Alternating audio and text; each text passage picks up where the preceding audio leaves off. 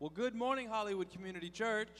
Good morning. Thank you for joining us in person. Thank you for joining us online.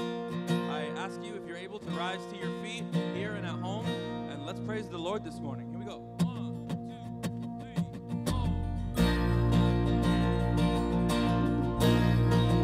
Can you clap your hands for us? Here we go. Sing through every battle, through every heartbreak, every circumstance. I believe that you are my fortress, for you are my portion, for you are my hiding place. I believe you are the way, the truth, the life. I believe you are the way, the truth, the life. I believe through every blessing, every promise, every breath I take. I believe that you are provider, you are protector, yeah, you are the one I love. I believe you are the way, the truth, the life. I believe you are the way, the truth, the life. I believe you are.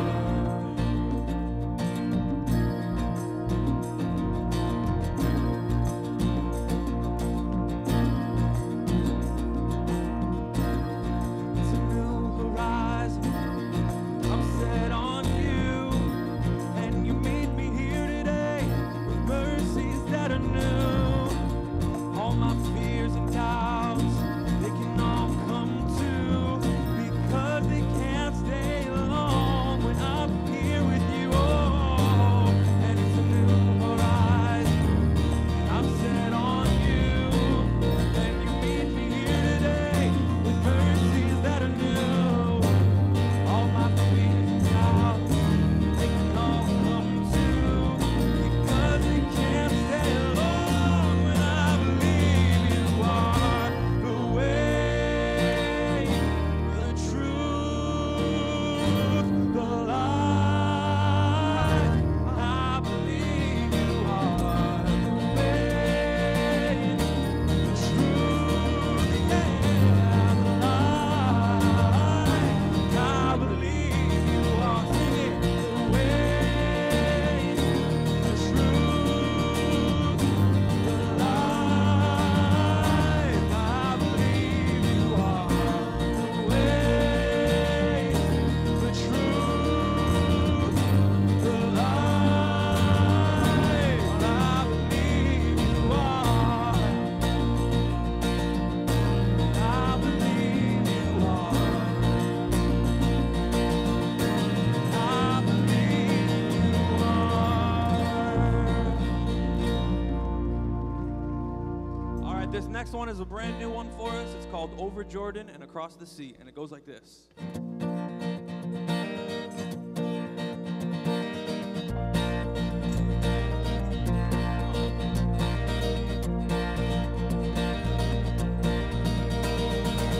You wanna walk with me? I'm headed home.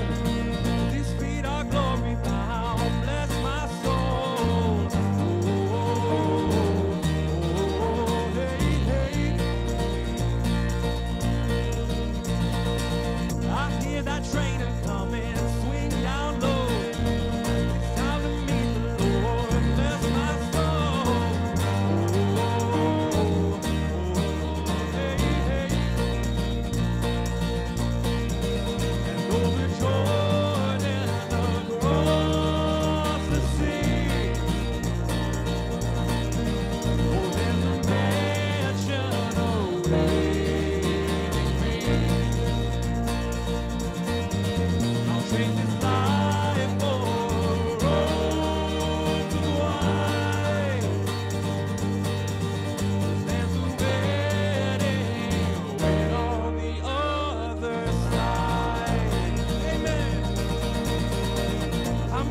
journey on the cross-marked road. It's gonna lead me down streets of gold. Yeah. Oh, hey, hey. He's gonna welcome me straight up to the throne, where I will see my Jesus bless my soul. Oh, hey, hey. Overjoyed. Over Jordan, across the sea. Oh, there's a mansion awaiting me. I'll trade this life for roses of wine. Oh, there's a wedding waiting on the other side.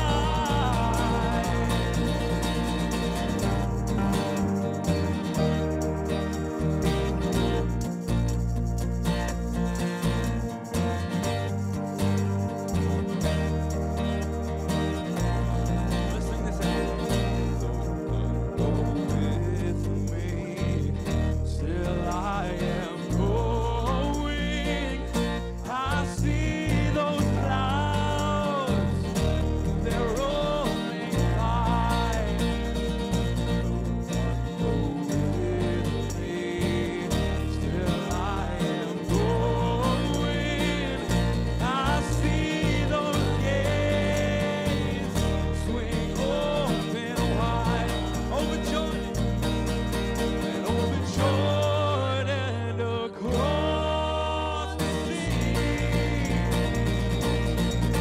Oh, there's a mansion awaiting me.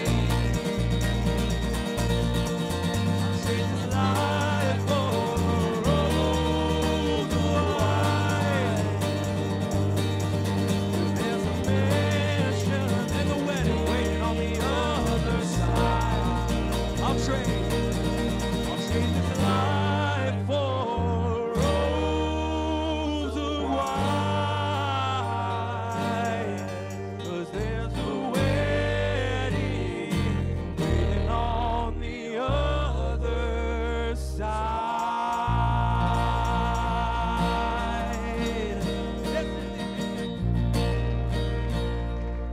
Amen. What a great song. There's a wedding waiting on the other side. I can't wait. You may be seated if you're here with us today. Our scripture reading is found in Genesis chapter 15, verses 1 through 6. After these things, the word of the Lord came to Abram in a vision. Fear not, Abram. I am your shield. Your reward shall be very great.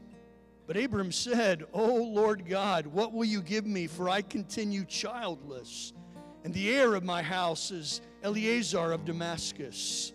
And Abram said, Behold, you have given me no offspring, and a member of my household will be my heir. And behold, the word of the Lord came to him. This man shall not be your heir.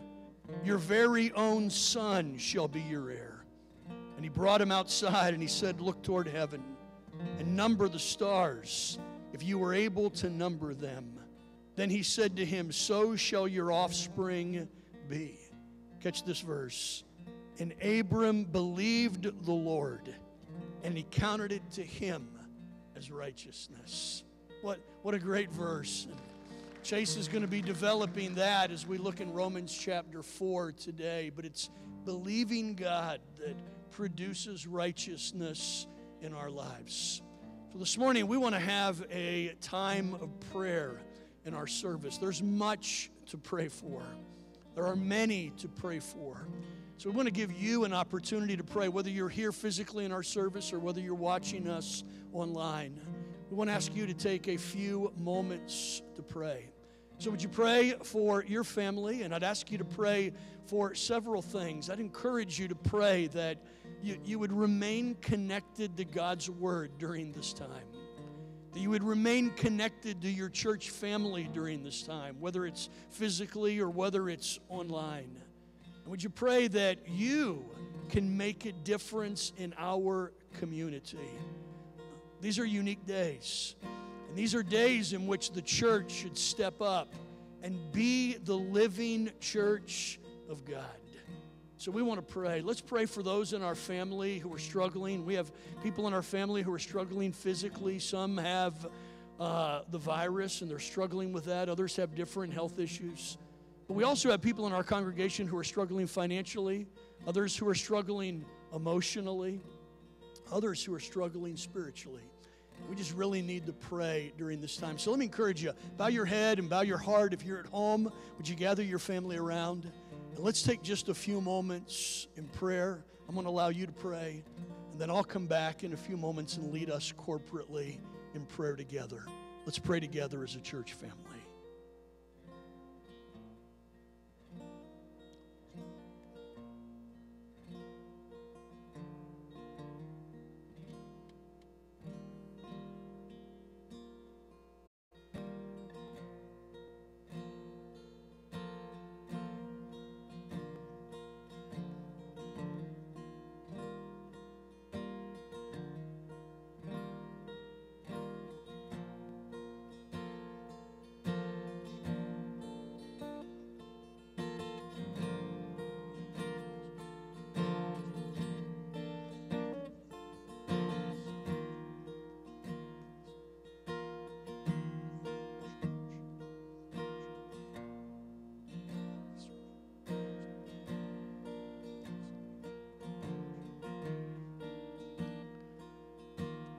Father, as we unite our hearts together as a church family, we ask that you would hear our prayer. We cry out to you, asking you to answer prayers on our behalf. What I read this morning in James 5:16, that the effectual prayers of a righteous man or woman has much effect. So God, we pray believing today. Believing that you not only hear us, but believing that you answer our prayers. So we pray today for our church family. We pray for those who are sick, Lord, some of them with COVID, others with other illnesses right now. Lord, how we pray that you'd come alongside of them and heal them. We believe with all of our heart that you have the power to do that. And so we ask that you would. We pray for those who are struggling financially right now. Some who have lost their jobs and others who are just trying to scrape together enough to pay their bills. We pray that you would be Jehovah Jireh to them, the God who provides. We pray for those who are struggling emotionally. Lord, they're discouraged, they're depressed, maybe because of quarantine, maybe because of other situations. But Lord, I pray that you would encourage them, help them to find their encouragement in you. And we pray for those who are struggling spiritually right now. Lord, some who have disconnected from you, some who have disconnected from their church.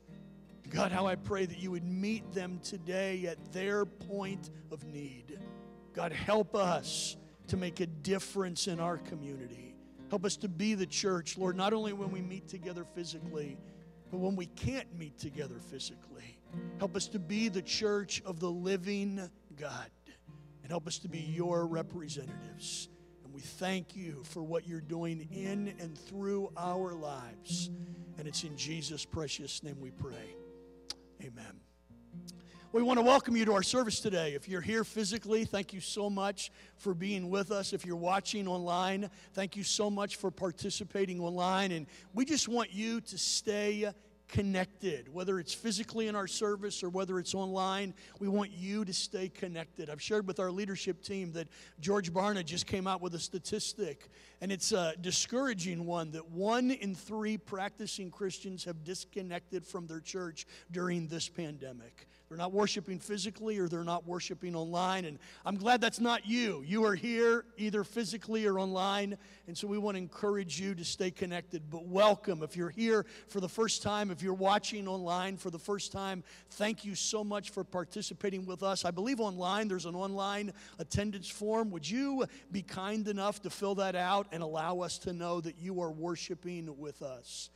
Let me give you just a couple of announcements. So every Monday at 1 o'clock, I do an online class study that we're simply calling Monday Moments with Brian. I'd love to have you participate with us. We do that Mondays online at 1 o'clock via Zoom. If you would like to participate, you can send me an email to brian@ourhcc.org, and we would love for you to participate. I'll send you a Zoom invite, and you can participate with us tomorrow at 1 o'clock. That's one of the ways that you can stay connected. Here's another way. Next Sunday, we want to take the Lord's Supper together as a family, and we want to do it in a unique way. We want to do it online. So we're going to take the Lord's Supper at 5 o'clock next Sunday afternoon, July 26th, online. We're going to do that via Zoom. We will send you a Zoom invite. All of you will get an email this week with a Zoom invite. And that's just a way in this day and age that we can come together and take the Lord's Supper. So you'll have to provide the elements yourself, the juice and the crackers. And so we wanted to give you a heads up so you can be doing that. And then we also kind of divide up and have a time for us to get to know one another. And so mark that on your calendars. That's another way for you to stay connected. That's next Sunday afternoon, July 26th at 5 p.m. We're going to do an online communion service. We did it last month, and it was a real blessing. I think we had 40 or 50 different families online, and we would love to have you participate with us as well. Well, one more thing before Jonas and the team comes back. Let me encourage you to be faithful in your giving. And so there's several ways that you can give. If you're here with us today, you can give in the boxes that are in back. Obviously, we're not passing the offering plate, but you can also mail your gift in. You can get on our app, and you can give through our app, or you can text give as well. There's a variety of ways that you can do that. And I would say this, I'm so grateful for your faithfulness, because it is only through the faithfulness of your giving and your generosity that we're able to continue to doing many of the things that we're doing. So thank you so much for that. Let's pray, and then Jonas can continue. God, thank you for your generosity to us. And God, I pray you'd help us to follow the example of Jesus. You loved us so much that you gave. Lord, I pray that our love for you would be demonstrated through our giving as well. And so, Lord, I pray that our gifts, whether they're given online or in the mail or however they're given, I pray that they would be a demonstration of our love and our commitment to you. Continue to meet our needs, and it's in Jesus' name we pray. Amen. Well, let's continue worshiping together. If you're here with us, stand with me. If you're at home, stand up and let's worship together.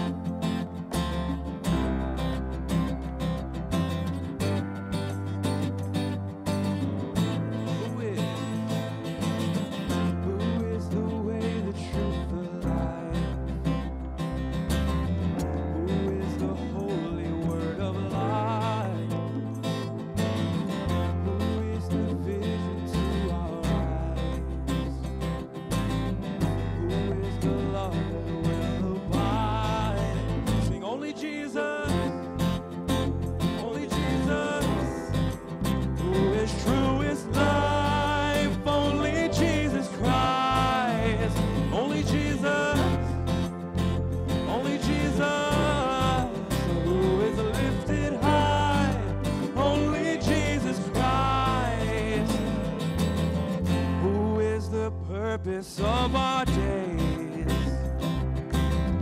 who is our hope that doesn't fade, who is our courage and our strength, who is the fullness of our faith. Sing only Jesus, only Jesus, who is truest life, only Jesus Christ. Only Jesus, who is lifted high, only Jesus Christ. Sing only Jesus, only Jesus.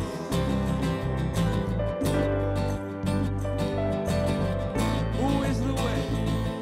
Sing, you are the way, the truth, and the life. You are the blood, the water, the vine. You are the word, and you are the light.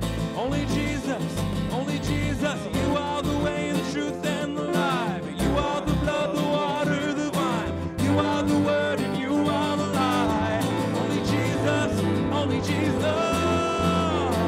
only Jesus, who is true is life, only Jesus Christ, only Jesus, only Jesus, who is lifted high, only Jesus Christ.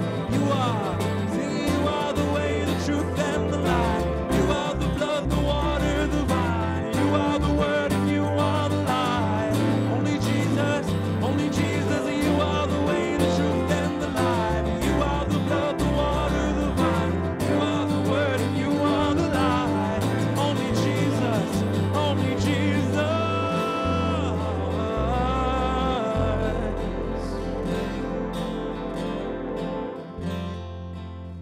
And only Jesus. You may be seated.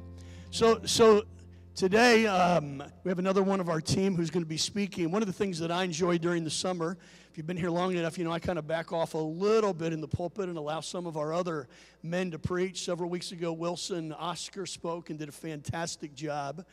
And our speaker today is one of our staff, one of our newer staff. Chase Reisner is coming to bring the message today. If you're unfamiliar with Chase, he's, at least when we were having physical services, he was in the background and not up front very often. But Chase is our next gen director, our children's ministry, and our youth director. He is a graduate of Moody Bible Institute, and you know I'm a fan of Moody Bible Institute. Graduate of Moody Bible Institute. He is enrolling now to begin a master's program in in education, a Master of Education. He gave it to me, actually, with an emphasis on human development counseling. That sounds really easy, does it not? Really intelligent young man, but most importantly, Chase has a big heart for God, and he loves people. And we're thrilled to have him be a part of our team. So, Chase, you come on up and you bring the message today. God bless you.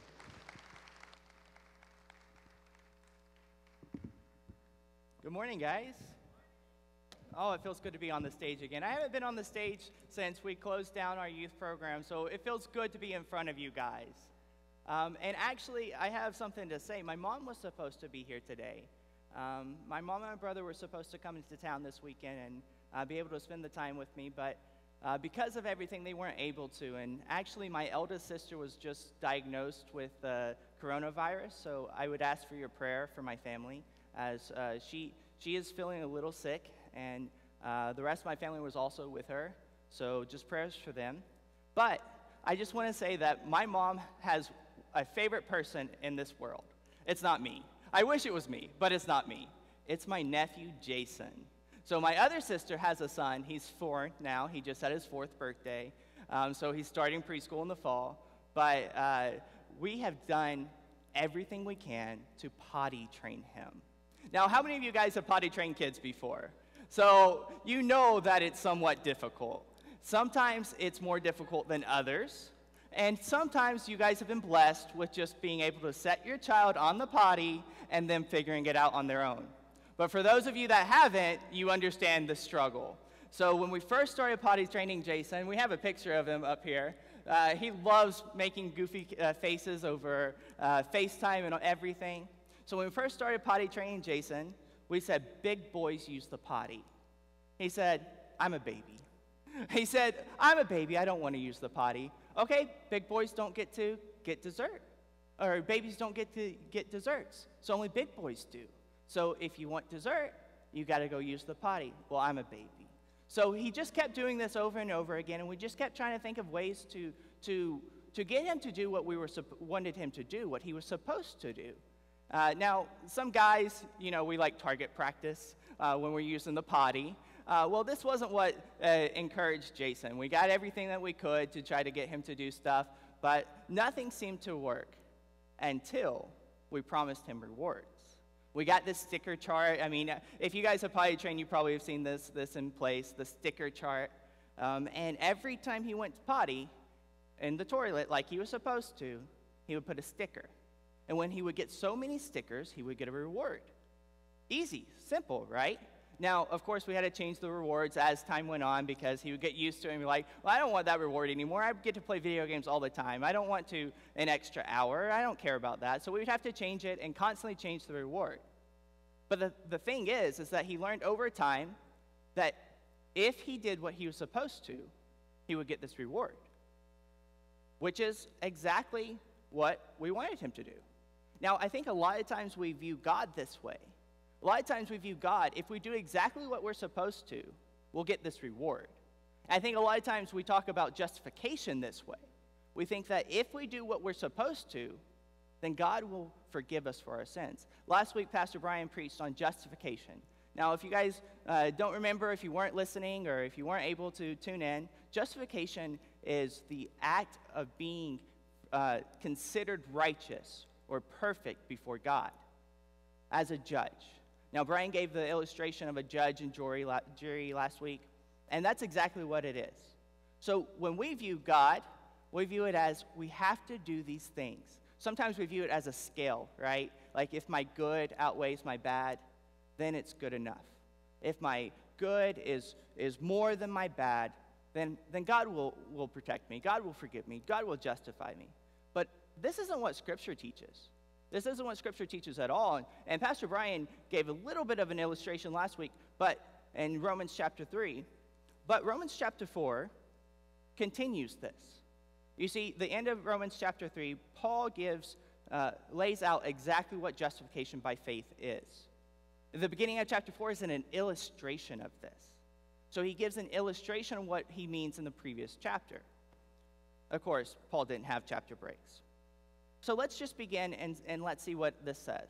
So I'm going to start in chapter 4, and I'm going to read in verses 1. What then shall we say was gained by Abraham, our forefather according to the flesh? For if Abraham was justified by works, he has something to boast about, but not before God. For what does the Scripture say? Abraham believed God, and it was counted to him as righteousness. Now to the one who works, his wages are not counted as a gift, but as his due. And to the one who does not work, but believes in him who justifies the ungodly, his faith is counted as righteousness. You see, what Paul is saying here is that Abraham, you see, now he's talking to the Jewish people. There's points in Romans where he talks to the Jewish people, he talks to the Gentiles, and he talks to the church in general. At this point, he's talking to the Jewish people. He's talking to the founder of the Jewish people, the father of the Jewish people, Abraham. He's saying if Abraham, the father of our faith, was justified by his works, then he has something to boast about. You see, what Paul is saying is that you get paid according to your wages. So hopefully most of us have jobs in here. If you're my age, you have a job. And you get paid for what you do. Those are your wages. That's what you earn. That's not how it works with justification. You see, Paul says actually the opposite. He says that Abraham was justified by his faith. In fact, he quotes the passage that Brian read for us earlier. Genesis 15:6. He says, for what does the Scripture say? Abraham believed God, and it was counted to him as righteousness. Abraham did not earn his righteousness. Rather, it was given to him because of his faith. You see, it wasn't anything that Abraham did. It wasn't because he did this or didn't do that. It was simply because of his faith. You see, that's how God always works. We see through in Scripture, I'm going to use this phrase numerously today, but God works by grace, through faith, and the revealed word of God. It is always like that. God always provides salvation by grace, through faith, and the revealed word of God. You see, this is the faith that Abraham had. You see, God promised him that he would have many descendants. Well, at the time, Abraham was really old. So old that he didn't think he was going to have kids anymore. And so he didn't believe God. He thought his servant, Eliezer, was going to be the heir to his possessions. But God promised him, no, I'm going to give you a son. And that son is going to be the fulfillment of these promises. You see, then Abraham believed the Lord. And it says that Abraham was credited or counted as righteous. Now, this is a weird phrase. In Hebrew, it's a word hashteb, which you guys don't need to know that. I was a Jewish studies major at Moody, so I love Hebrew. I love the Jewish culture. But what this means is reckoned. Now, I like that phrase too because I'm from Alabama originally. And if we say, I reckon that, then that means we consider it. But that's not the kind of reckon we're talking about. We're talking about like accredited, which means like you don't have this, but it's given to you. Just like a credit card, right? You don't have that money. You don't have the money that's on a credit card, but it's given to you as if you do. You see, that's exactly what's happening with Abraham, is that he didn't have this righteousness. He didn't earn it. He didn't deserve it, but God did. God had that credit, and he gave it to Abraham. He gave it to him so that it would be his. Now, if you're like me, this pauses another second. Well, if Abraham didn't work for his salvation, what is faith? Is faith itself not a work? Is faith itself not something that you do? It says Abraham believed God. But that's doing something. And clearly we said last week that you can't do anything to earn salvation. So how do those things work together? Well, faith is a gift from God, not a work of our own. Now you ask how I can say this. Well, I have other passages to read for you. So I have Philippians 1:29 and then Ephesians 1:11-14. I'll read the Philippians passage first. For it has been granted to you that for the sake of Christ, you should not only believe in him, but also suffer for his sake. And then Ephesians 1:11-14. In him we have obtained an inheritance, having been predestined according to the purpose of him who works all things according to the counsel of his will, so that we who were the first to hope in Christ might be to the praise of his glory. In him you also, when you heard the word of truth, the gospel of your salvation, and believed in him, were sealed with the promise of the Holy Spirit, who is the guarantee of our inheritance until we acquire possession of it, to the praise of his glory. You see, what this is saying is that we don't earn our faith. It's not something that we have. It's not something that we do. We don't believe. It's a gift from God from the beginning. He grants us the ability to believe. He grants us the ability to have faith. You see, faith is a gift from God in the first place. He gives it to us abundantly out of his mercy for us, out of his love for us, out of his grace for us, by grace, through faith, and the revealed word of God. You see, God had mercy on us, these undeserving sinners. We learned earlier in Romans how we are all sinners, right? We all fall short of the glory of God. But God had grace. And he gives us the ability to have faith. And we'll talk about later on in the next few weeks through who's given that faith and who isn't, and what does that mean for unbelievers versus what does that mean for believers. That's covered later on, because Paul realizes that these are going to be objections that people have to his argument, so he presents those later on in the book of Romans. And if you want to talk about that before we get to it, feel free to come and talk to me. I love the book of Romans. It has a lot to do with God's heart for the Jewish people. So just come talk to me anytime. Shoot me an email at chase@rhcc.org, or come find me here. I'm usually here. But that brings me to my next point.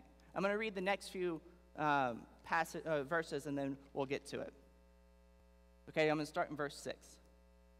Just as David also speaks of the blessing of the one to whom God counts righteousness apart from works. Verse 7. Blessed are those whose lawless deeds are forgiven and whose sins are covered. Blessed is the man against whom the Lord will not count his sin. You see, now it's getting a little confusing because Paul's bringing in a different illustration. Now he's stepping away from Abraham and he's bringing in David. Who is David? Well, obviously he's the king of Israel. He's the perfect king of Israel. In fact, Scripture says he was a man after God's own heart. But still, why is Paul bringing these two passages that are kind of saying the same thing, but kind of not at the same time? Why is he bringing them together? And we got to remember that Paul was a rabbi. Paul was a Pharisee. And so he's actually using a very rabbinic method of interpretation. It's called Gerizah Shavah. And what that means is that it's a lot like a legal dispute. So if you go to a courtroom, you're going to have precedents that are set, right? A precedent is like where a ruling was said before. And so you use the previous rulings to determine your future rulings, and you use the same words and vocabulary. And so that's what Paul is doing here. You see, the same word is used in Psalm 32 that it's used in Genesis 15:6. The same word is used. So for biblical studies, people, it's kind of like a word study. is what we would call a word study today in hermeneutics. But what he follows is that Genesis 15:6 does not say that that Abraham had the forgiveness of sins.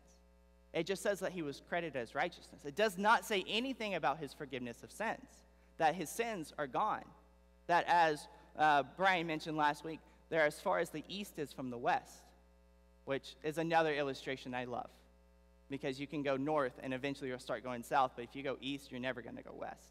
If you go west, you're never going to go east. So why does Paul bring up David?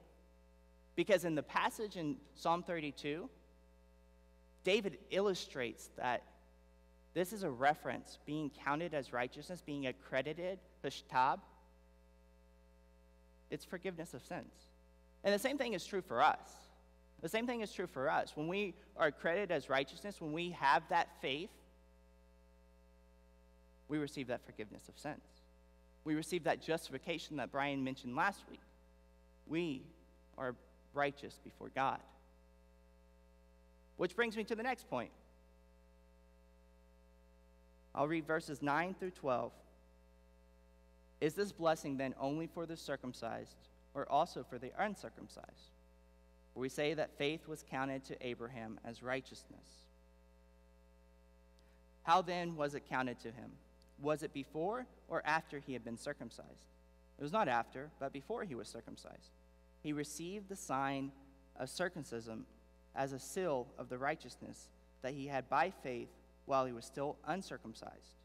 The purpose was to make him the father of all who believe without being circumcised. So the righteousness would be counted to them as well, to make him the father of the circumcised, who are not merely circumcised, but who also walk in the footsteps of the faith that our father Abraham had before he was circumcised.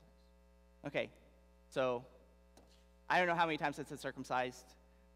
It's an awkward word for anyone that's not in the Jewish culture. But what this is saying is that circumcision was the sign of the Abrahamic covenant. God made this promise to Abraham, and he said, the way that you will remember it is through circumcision. In the same way that we remember that God's promise to Noah is always there by the rainbow, right? And so the rainbow represents God's promise to Noah, just like circumcision represents God's promise to Abraham. But the thing is, sometimes we think that the act of circumcision, this work, was what justified Abraham. We think that this was the work that he did. And so therefore, only Jewish people can get saved, because only Jewish people are under that covenant, right? Paul says, no, that's not true. You see, Abraham was justified.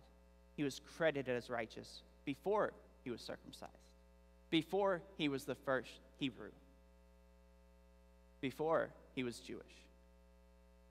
You see, Abraham is this mixture between Gentile and Israelite. He's both. So, therefore, he represents the entirety of the church, both the uncircumcised, the Gentiles, and the circumcised, the Jewish people. These two groups. So, it's not just Jewish people who are saved by faith, but it's also Gentiles. Most of us in this room. We all experience God by grace, through faith, in the revealed word of God. When I say that, I will put it out plainly. It's by grace that you have been given faith. That faith leads to you being declared righteous. That in the revealed word of God, that for us right now is Christ the Son. He has been revealed to us fully. So, what does this mean for us? While God's promises to the physical descendants of Abraham remain, we inherit the spiritual benefits. You see, we all gain Abraham's benefits of righteousness. Therefore, he is our spiritual father. He's not our ethnic father, not unless you're Jewish, right? Or Arab. He is our spiritual father. What does it mean to have a spiritual father? It means that we follow in his footsteps. It means that just like Abraham, we are saved through faith. Just like Abraham, it's God's grace that gives us that faith. Just like Abraham, we are justified not of our own doing, but because God is merciful and loving and compassionate. So I have 3 application points, and normally I do 3 steps when I talk to the youth. I go from here to here to here. The stage in the youth room is a lot smaller. So what I do when I do that is I usually start here, and I talk about what it means for an unbeliever. That means that if you are here today and you are not a follower of Christ, if you would not call yourself a Christian, if you would not deem yourself as someone walking according to how God has laid out in Scripture, his revealed word, then this is for you. This point is for you. Find rest in this. Give up striving. You see, God is the one who does the work. No matter what you do, it's never going to be good enough. In fact, there's a verse that we were talking about this week, because in Hebrew it's a little bit more vulgar than the English version. But I think we know what it is. It's Isaiah 64:6. We have all become like one who is unclean, and all our righteous deeds are like a polluted garment. We all fade like a leaf, and our iniquities like the wind take us away. You see, no good that you do is good enough. You see, all your good deeds to God, they're like a polluted garment. And in Hebrew, it's a vulgar word, meaning menstrual rags. Very gross. Dirty menstrual rags. Used menstrual rags. That's how your good deeds are. They mean nothing. So what hope is there? I mean, that's what all of the first half of Romans has talked about, is that you are sinners. Where's the hope? The hope is that God is giving you the gift of faith. He's giving you the opportunity to accept it. It's now your duty to do it. It's now your duty to follow through with it. So stop striving after your own works. Stop striving after doing trying to outweigh the good versus bad. Stop working. And the second point I have, the last 2 are actually for believers. I usually do an internal one, what you should focus on inside, and then an external one, what it would look like to the world. So I'll tell you the internal one first. It's very similar to the unbeliever. Stop striving. Take rest. Rest in God. You see, Jesus says that in Matthew chapter 11, verses 28 through 30, "Come to me, all who labor and are heavy laden, and I will give you rest. Take my yoke upon you and learn from me, for I am gentle and lowly in heart, and you will find rest for your souls. For my yoke is easy, and my burden is light." You see, a lot of times as believers, we know that our salvation is by faith, and we know that our justification is by faith alone. But then we begin this process of, oh man, I really got to work hard to please God now. I really got to do this. I got to go to church every Sunday. I got to do this. I got to tithe. I got to do this. I got to love my neighbor. I got to do this. All those are true. We are commanded to follow the law of Christ, but none of it is by your own strength. You see, saints, we are called to rely on God. We are called to use God's strength to do those things. When we strive after our own, when we do it out of our own efforts, we fail. We can't do it. It's impossible.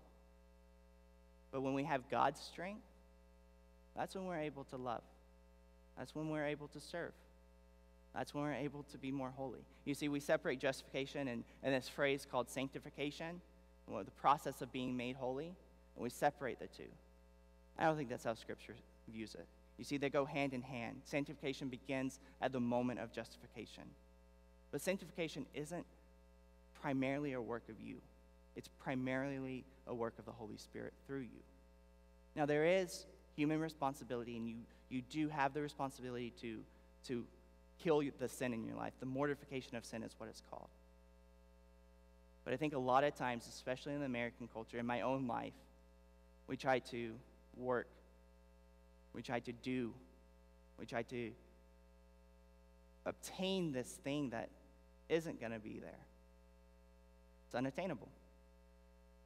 You see, God says, Jesus says, My yoke is easy. My burden is light. Find rest in me. That's what he's saying to you today. Now, my last point, I'm going to move to this edge of the stage because this is the external point. This is what it means for the world. You see, I think a lot of times we, and I'm so guilty of this. I mean, anyone that knows me can say this. I think a lot of times we get on that high horse and we say, I'm not as bad as the sinner as them. I deserve faith, but they don't. I deserve justification, but they don't. I think a lot of times we take a step high and we view ourselves higher than how we should. But that's not true for the Christian. That's not how we're supposed to live. You see, we're supposed to view ourselves with humility. So I'm going to look at my notes because I liked how I worded it. Be cautious how you view your righteousness. You did not earn it. You see, Matthew chapter 7, when Jesus is on the Sermon on the Mount, he says this, verses 3 through 5.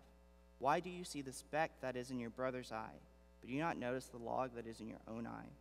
Or how can you say to your brother, let me take the speck out of your eye, when there is the log in your own eye? You hypocrite. First take the log out of your own eye, and then you will see clearly to take the speck out of your brother's eye. You see, I think a lot of times we're a lot like the Jewish people in the first century. We view our righteousness as deserved. I'm a descendant of Abraham. Or, modern day, my grandfather was a pastor. I've been in church my whole life. I know what to do. I know the culture. I know what to say, how to act, what to wear, what not to wear. None of those is what makes you righteous. None of those are earned. You see, righteousness is not earned. And when we have this correct understanding, we begin to see others with this love and compassion.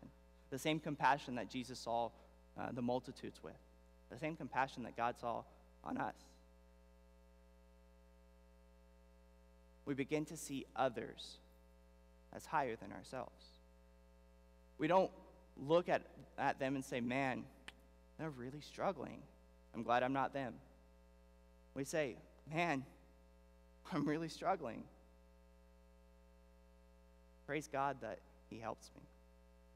D.L. Moody has a quote. Again, I went to Moody Bible Institute. I'm going to quote D.L. Moody. He says, D.L. Moody struggles the most with D.L. Moody. You see, that's what he means is that he shouldn't struggle with anyone else. He shouldn't struggle with other people's unrighteousness or whether or not they appeal to the culture that is set at the church. He struggles with himself. He struggles with the internal. You see, I think God wants us to focus on ourselves, our righteousness, the log that is in our own eyes, more than the speck that is in our brother's. Because once we focus on the log, and once we start working towards our salvation with fear and trembling, then we can mentor and disciple others. So, I'll go back through those 3 points. If you're an unbeliever today, God is offering you the gift of salvation. He's offering you the gift of freedom. Freedom from strife, from struggling.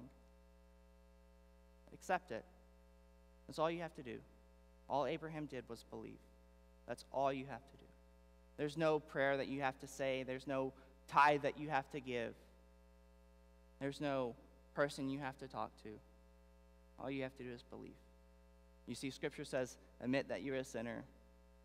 Believe that God's Son is Jesus, and that on the third day he rose from the dead. And then confess your sins. ABCs, that's what we use in children's ministry all the time. That's all you have to do. Likewise, believer, stop striving, stop wrestling. Focus on God. He'll take care of you. He'll heal you. He promises to. He promises to continue the faithful work that he has started. Take hope in that. And lastly, view others with that same grace that you give yourself. View each other with the same grace that God gives you. Love one another. For love covers a multitude of sins. That's what I have for you guys today.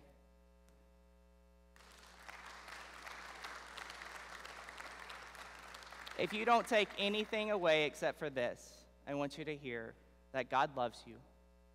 He is offering you this gift of salvation. And it's free. It's on him. He gives you that credit.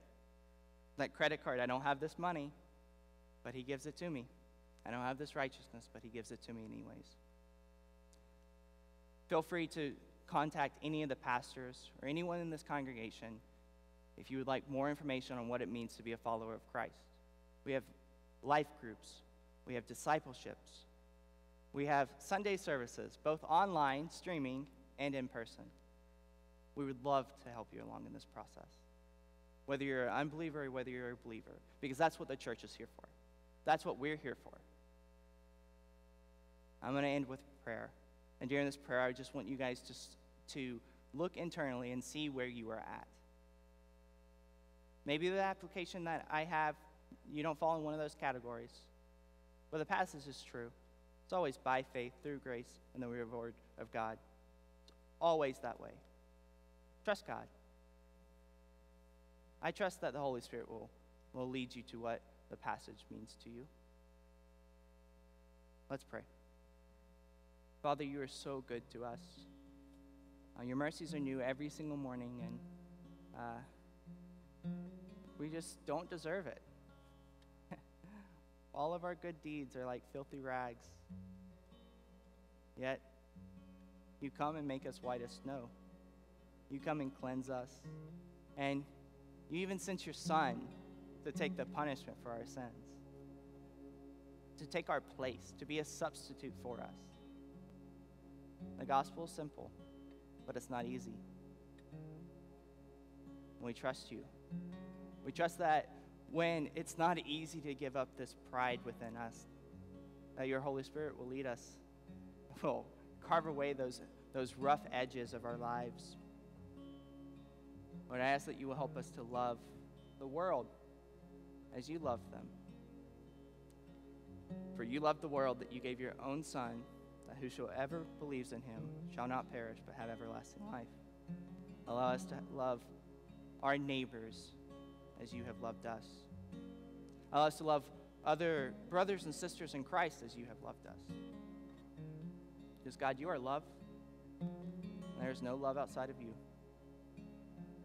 Lord, I ask that you will keep us safe as we're traveling home. Keep us safe as we're in the middle of a pandemic. Unify us through your Spirit. All us I pray in the name of Jesus, your Son. Amen.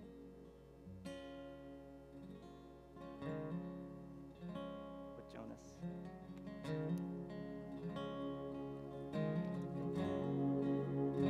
I invite you to stand for this last song.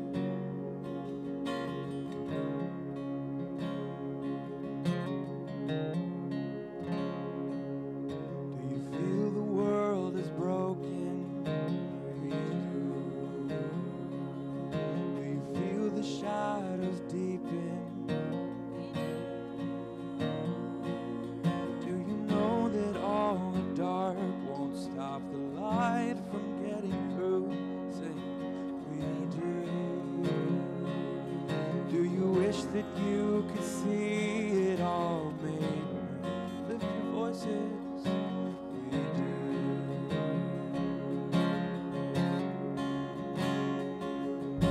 Is all creation groaning? Is a new creation coming? Is the glory of the Lord to be the light within our midst? Sing. Is it good that we remind ourselves of this? Oh, it is. Sing, is anyone worthy? Is anyone whole?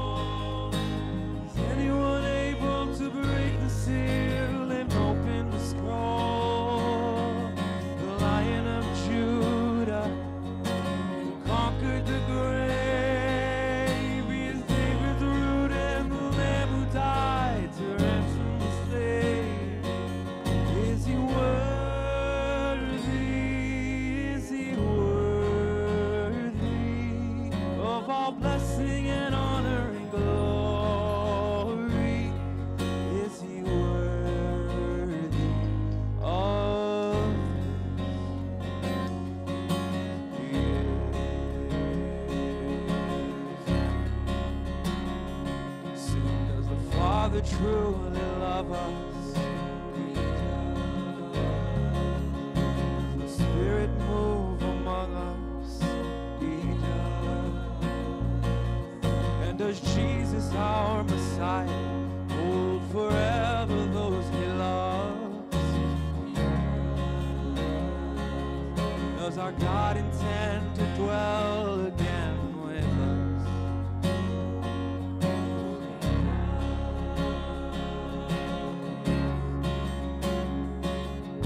Is anyone worthy?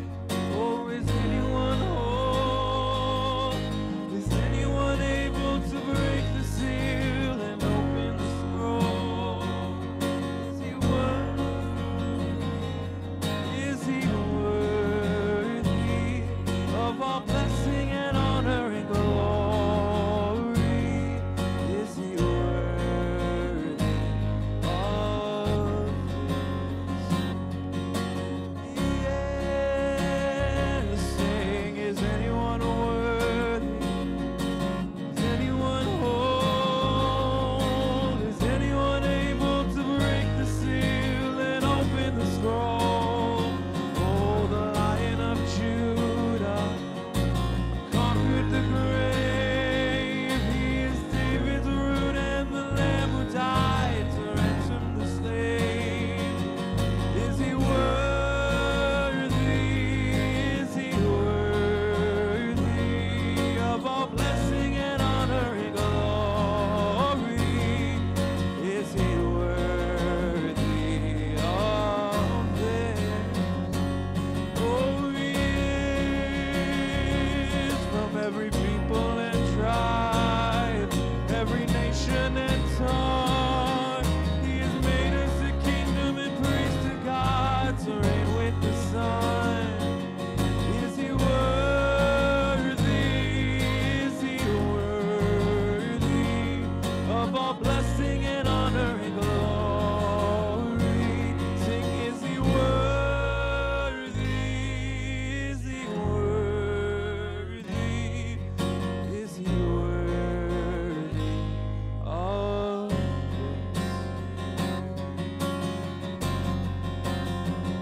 Oh, He is. He is. He is. Oh, He is worthy. He is worthy of all blessing and honor and glory. He is worthy. He is worthy of all blessing and honor and glory. He is worthy of this.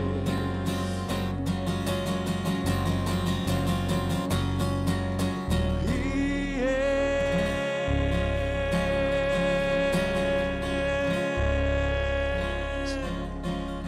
Amen. He is worthy. Amen.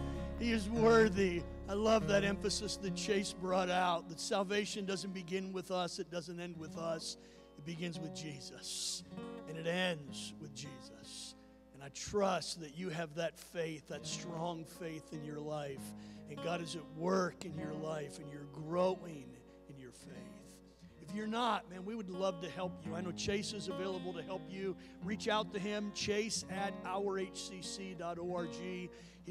He'd love to have the opportunity to help you and encourage you. I would too. If you have any questions, if you have any doubts, if there's anything that we can pray with you about, please let us know. That's what we are here for, and we'd love to have the opportunity to do that. Chase, great job. Great job. Great passage of Scripture. We're proud of you. So that passage is so deep. So I want to take that tomorrow in my Monday Moments at 1 o'clock and flesh that out just a little bit more, because there's so much in that passage. And so if you sit back and say, man, I'd like to know more about that, join us tomorrow at Monday Moments. Send me an email at brian@rhcc.org, and I'll send you a Zoom invite, and you can participate with us. So here's the challenge. As we leave today, let's be reminded that we're not leaving the church. We are the church.